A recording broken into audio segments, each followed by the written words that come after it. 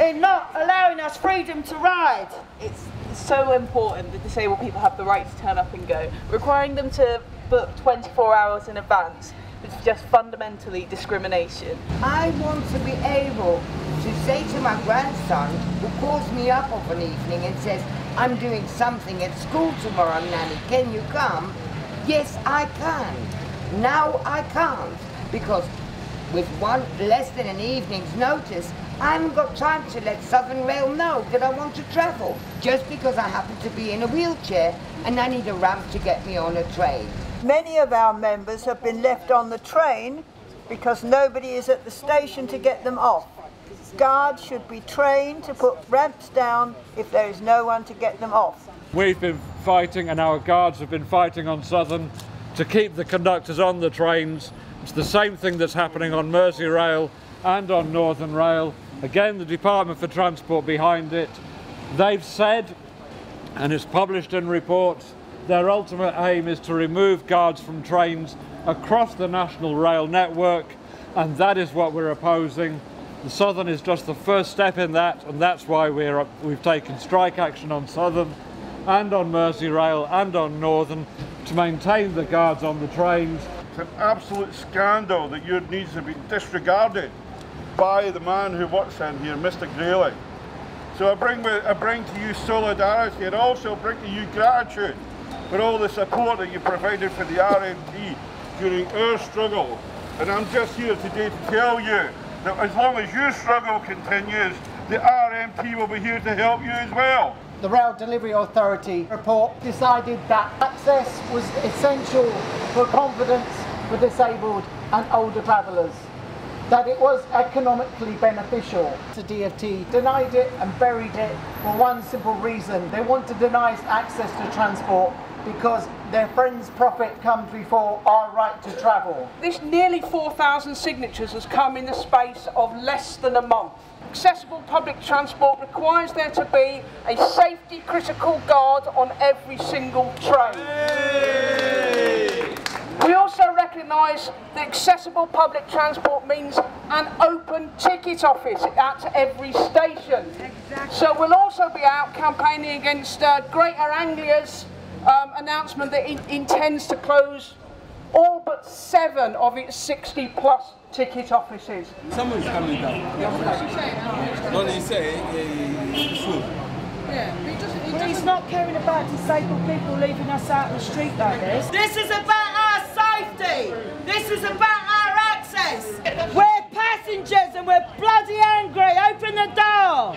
They said that someone's come down now? Yeah, they said about 20 minutes ago, and I've just spoken to them. Sorry, that's not on. They don't come in, we're going in. 29th of Sunday.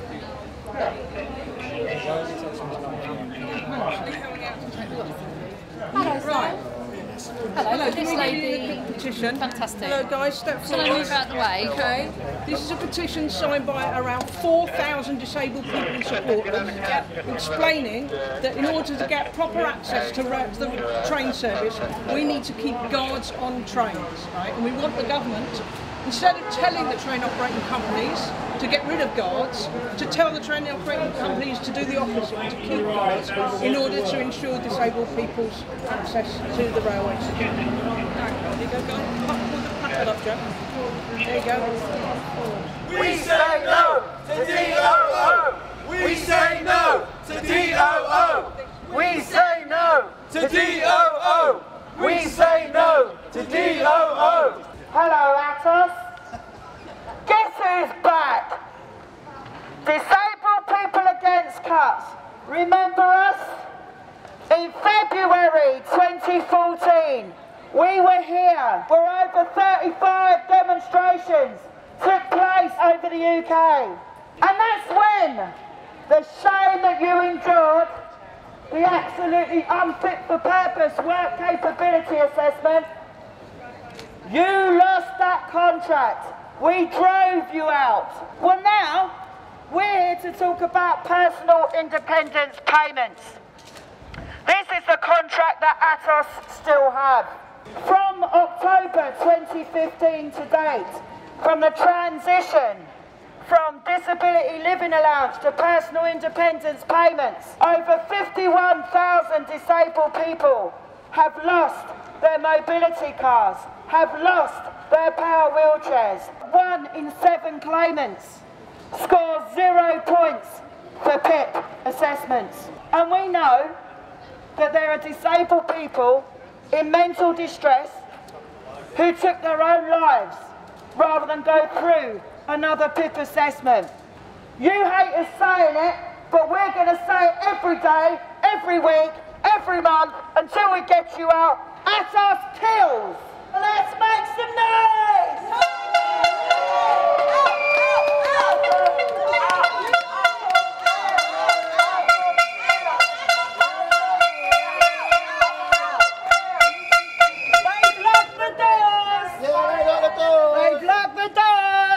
This is Moira Jury. Her daughter Nicole gave me permission to use this photo. This is when she was quite young, and she's now a grandmother. This lady and 106 more people on that banner are dead. University studies found 600 people that are dead.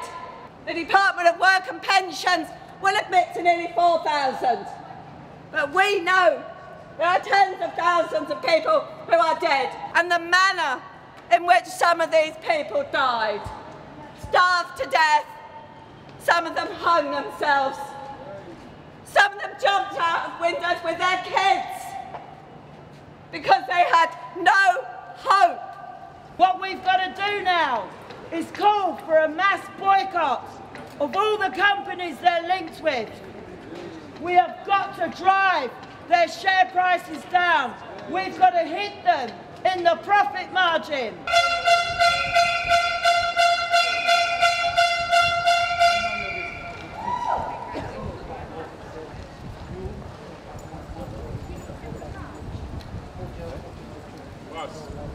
Can't do that.